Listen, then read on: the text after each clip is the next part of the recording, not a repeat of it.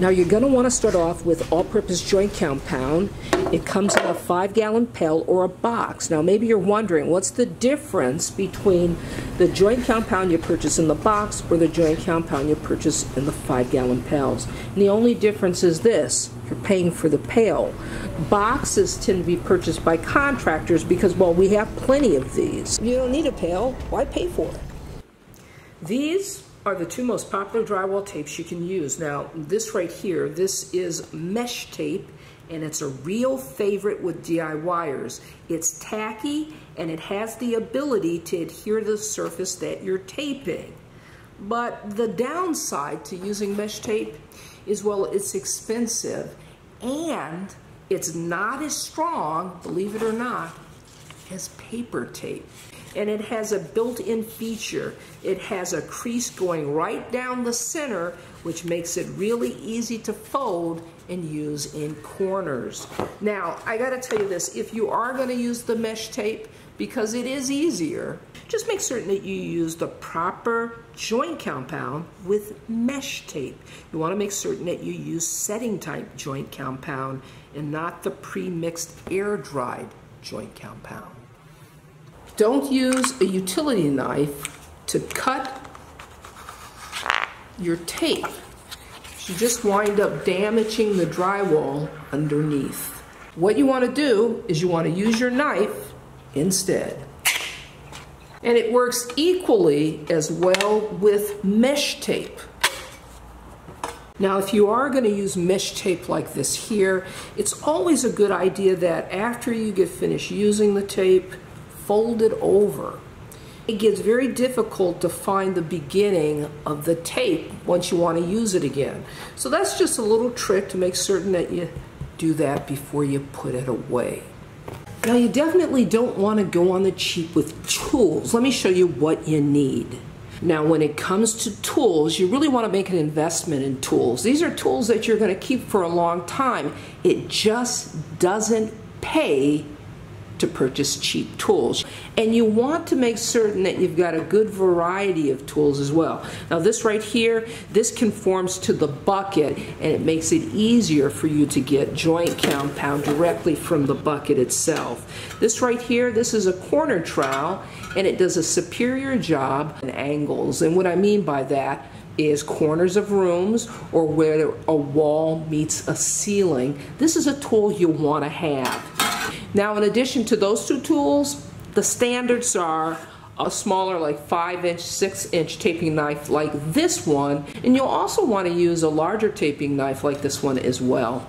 Now, what I'll say is this: a lot of folks, they don't like taping knives. They would rather just use a trowel and a hawk. You've got a few different routes you can go. You can use a hawk and a trowel. You can use the mud knife along with the mud pan, or you can just scoop directly out of the bucket. Now, you'll want to keep a bucket of water close by because you want to keep your tools nice and clean while you're using them. Now, you can use a paintbrush like this, or you can use a browning brush. That's what this is, to keep those tools nice and clean, and it'll lead you to a more professional looking job.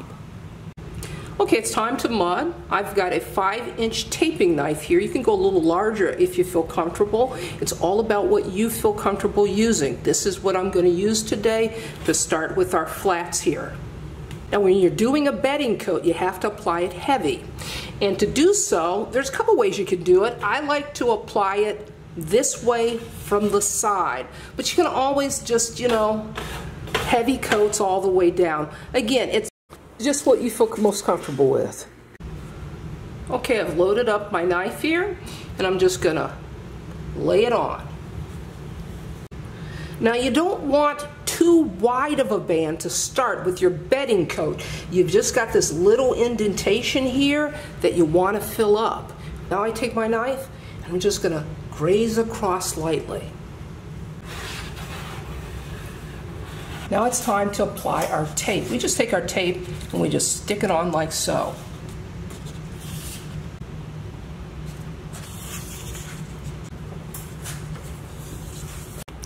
Now, when you get to the end, use your knife like this to make the cut.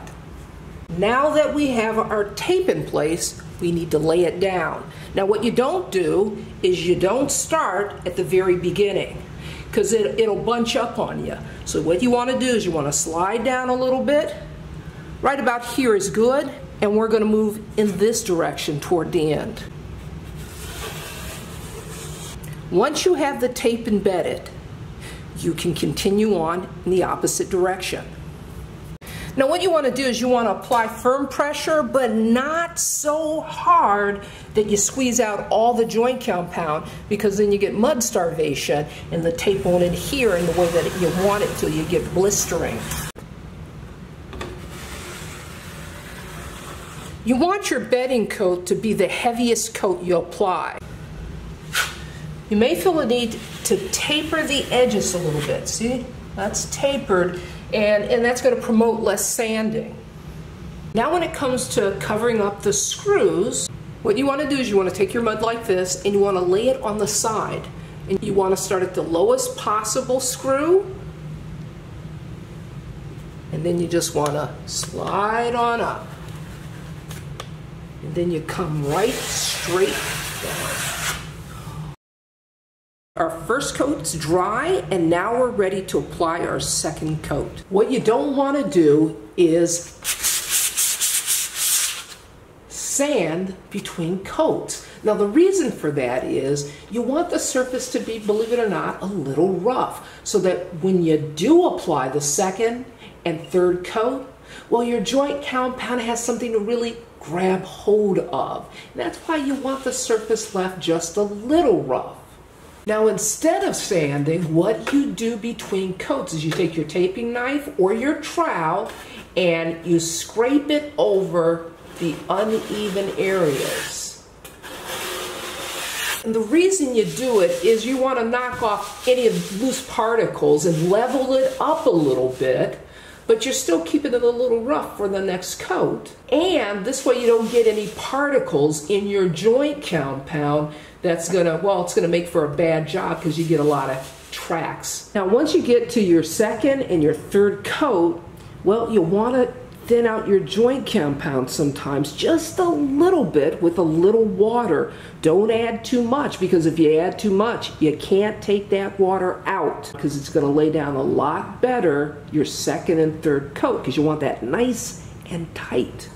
So just a little tiny bit just to get a nice creamy consistency, but you got to have a drill and a mixing wand. So what I'm going to do is I'm going to use my trowel in combination with my 5-inch knife, and I'm going to use my trowel to put the mud down on the joint.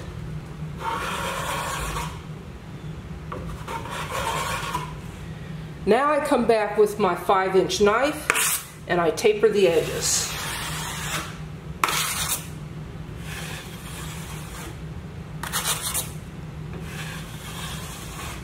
Now I'm going to use sanding screen. That's what this is here, and it's 180 grit. You may elect to use sandpaper instead of sanding screen. Now it's really easy to over sand with sanding screen, so if you prefer using sandpaper, do use sandpaper, whatever you feel comfortable with. Now when it comes time to clean up, what you want to do is you want to go around the edges like so. You want to get all the residual mud around the side. Now before you put the lid on and store your mud for next time, this is something you definitely want to do. You want to take a little water, you want to take your brush, and you want to go along the sides and clean off all the excess joint compound.